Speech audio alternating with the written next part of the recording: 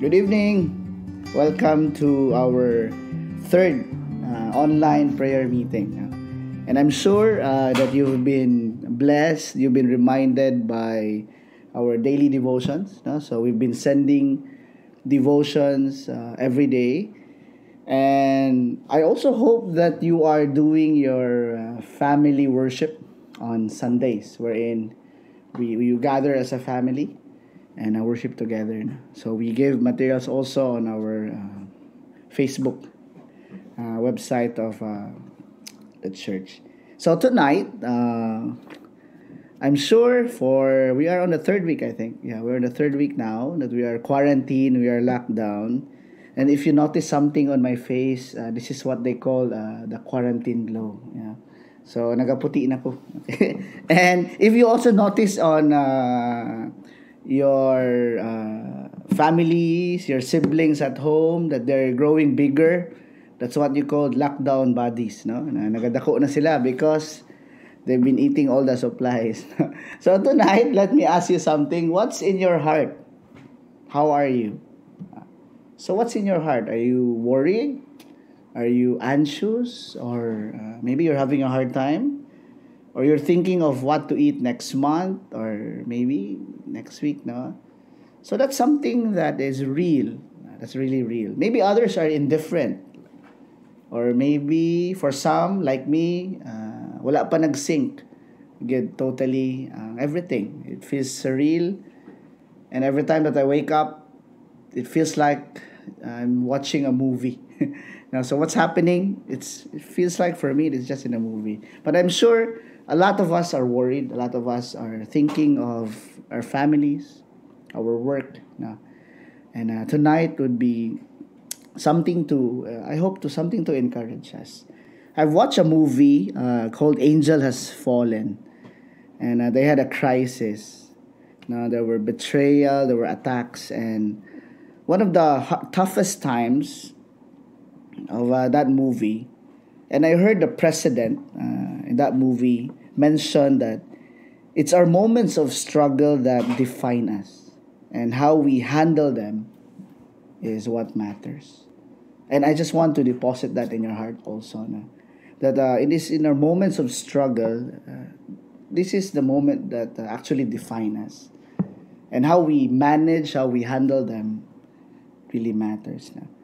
And people would say that money or crisis would change us. But actually, crisis doesn't change us. No? It doesn't change us. It only magnifies what we are made of.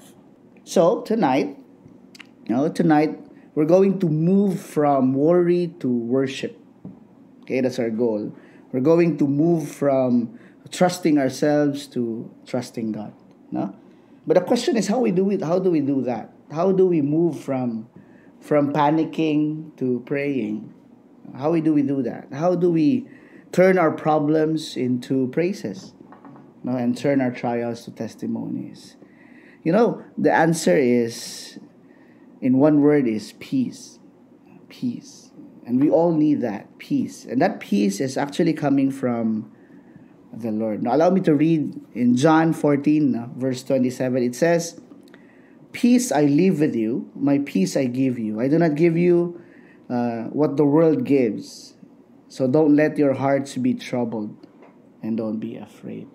It is a comforting words from our Lord Jesus Christ when the disciples were worried about what's going to happen after Christ is leaving them. They're uncertain of what is to come, no? And they don't know what tomorrow would bring them. And I think we can relate to that. We can relate to that, no? But the promise is, like what Christ said, "Peace I am leaving you, and I give you peace." We need this peace, no? And the source of peace is not found in a pill or a medicine. Now, you cannot buy medicine that would give you peace. There's no such thing. Source of peace is not also found in programs, especially these days. There's no church services. We don't have physical prayer meetings. You have no Bible studies. There's no program to make, no? So it's also not a source of peace. Also, peace is not found only on principles. The things that we read, we have a lot of time, we read, but principles alone, actually, they don't give us peace. But what's the source of peace? It's found in one person, and that is Jesus Christ. Jesus Christ. And tonight, I just want to encourage everyone that peace can be attained. And this peace is coming from our Lord Jesus Christ, of whom we always neglect. We always say that we don't have time, we're busy, and we always say, Lord, we would make time on summer, maybe for students. Or for a businessman, we would say, now if business is good, then we would make time. Or for ministers, we would say, if I'm not preaching, if I'm not assigned this week, then I will make time. We have a lot of excuses. But actually, time is spelled as Heart. If we don't have the heart to do it, if we don't have the heart for that, then we won't make time. But ironic, the Lord granted us that. I'm sure we all have that desire to make time. We all have desire to really saturate ourselves with the Lord so that we would have that peace. And the Lord granted us. We have so much time. That's what we have today. These days, we have so much time. And we have to maximize it. So allow me to read a passage in the Bible wherein we could learn 5 P's. 5 P's. Okay, letter P. 5 P's of attaining peace. And this is found in Philippians chapter 4. So please open your Bibles and let's read Philippians chapter 4 verses 6 to 9. So Philippians chapter 4 verses 6 to 9. I can feel that you're still opening your Bible. So I will wait for you. And you are also opening your gadgets. So I'll wait for you. So it's in Philippians chapter 4 verses 6 to 9. This is a familiar passage. But from this passage, we're going to extract 5 principles for us to actually be on the right track of having this peace from the Lord. Because this peace is a gift. This is a gift. You cannot just attain it on your own. But the Lord gave us instructions, guidance into receiving this gift from Him. So Philippians 4 verses 6 to 9. Allow me to read it in a New Living Translation. It says, don't worry about anything. Instead, pray about everything. Tell God what you need and thank Him for all He has done.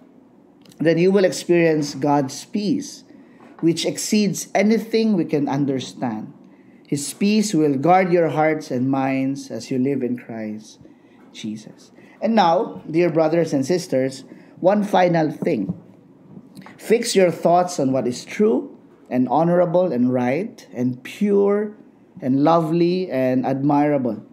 Think about things that are excellent and worthy of praise.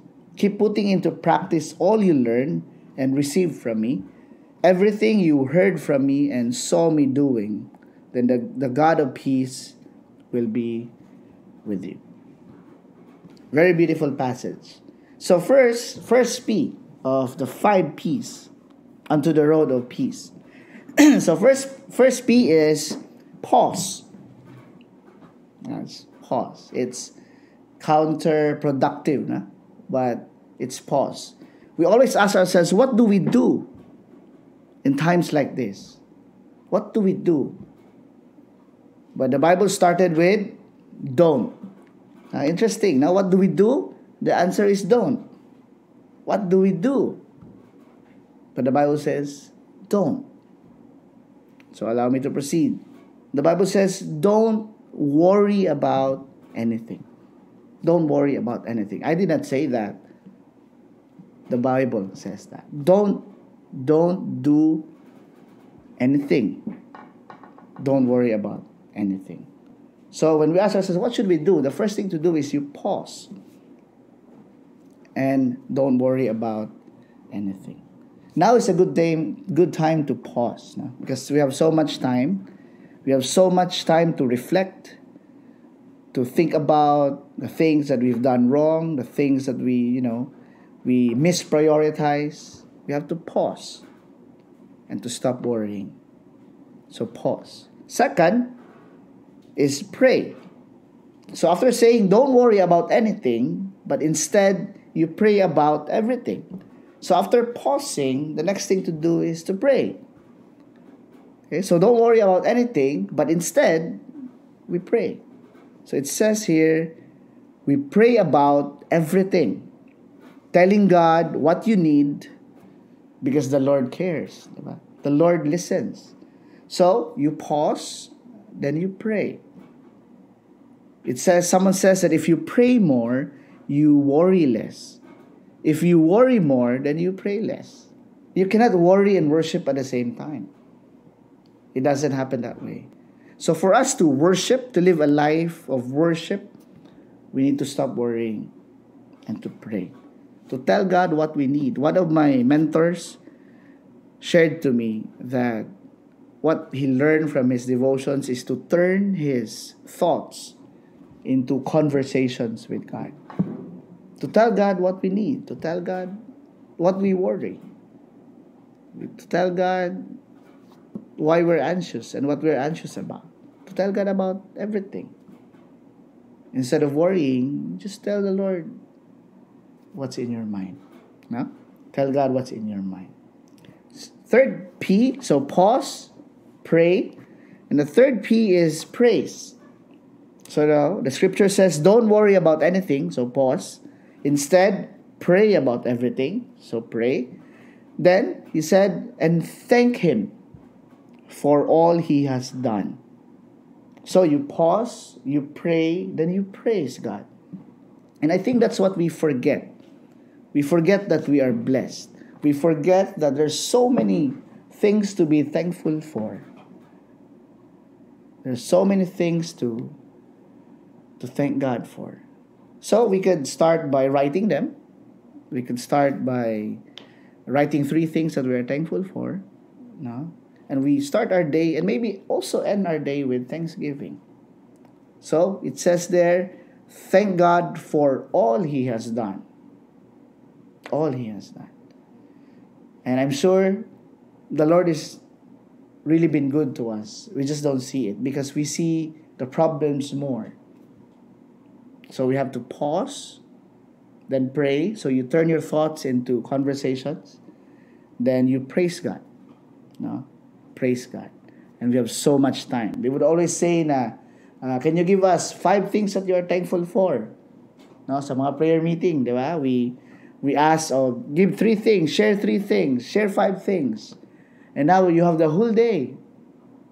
Now write them and then you would realize that there's so many things to be thankful for. So many things.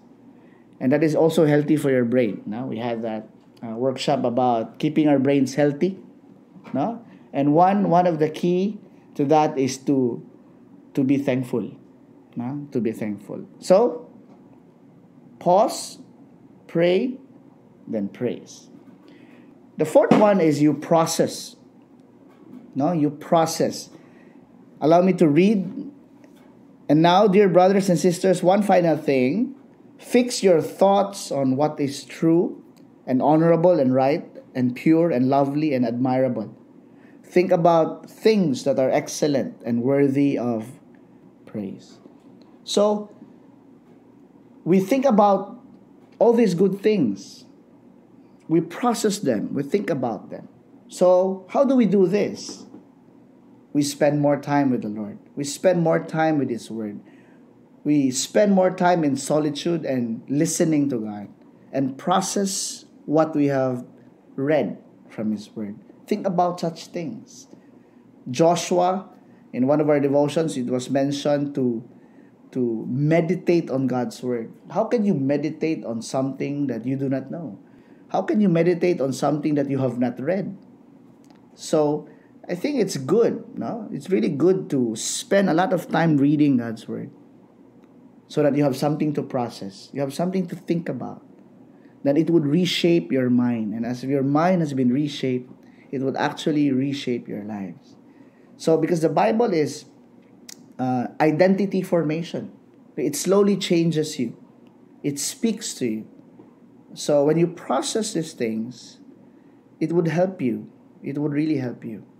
So don't just read, spend devotion for the sake of spending time, but really process what you have read. Think about them. How does this apply to my life now? You ask, Lord, what are you depositing in my heart today? What do you want me to do? How do you want me to respond? Process them. Process them. So, what are the things that you need to process? What is true? No, so instead na magchismis ta, manlibak ta, we backbite people, we think low of other people, why don't we think of good things? Why don't we lift each other up in prayer? Why don't we think about the welfare of other people? Think about good things, what we have learned from each other. Think about what is true, what is honorable, what is right, what is pure. So, by thinking what is pure, we need to get rid of what is not pure or impure. So we need to guard ourselves also, because we have so much time, and an idle mind is the workshop of the devil. So we need to maximize our day. We need to maximize our time. So write your schedule, your to-do list, your stop doing list, so that you can do your to-do list.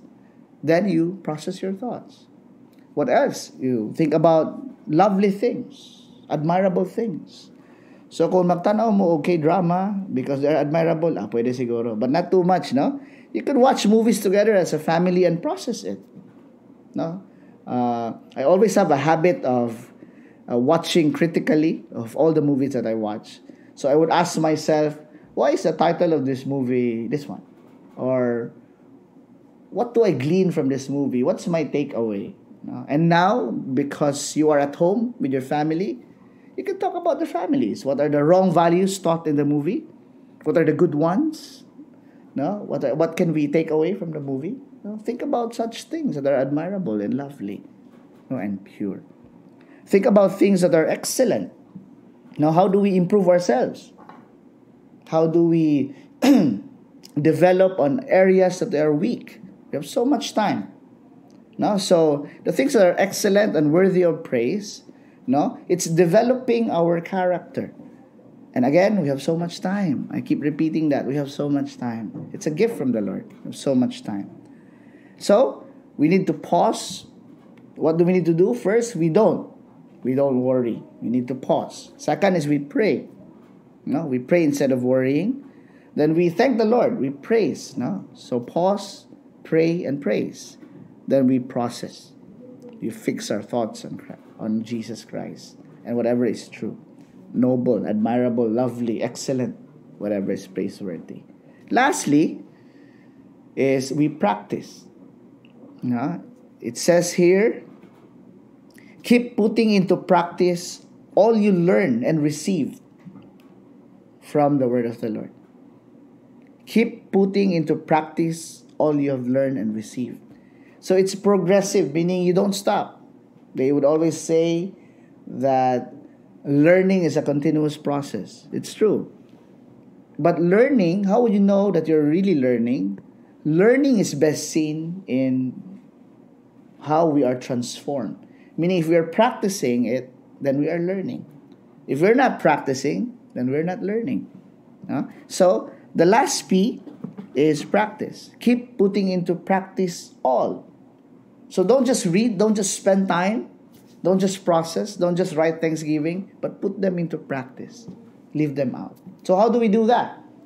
So if the Lord deposits something in your heart this morning, then you pray about it because you've laid down all your worries, then you praise the Lord, then you process your thoughts, process the things that God deposited in your heart.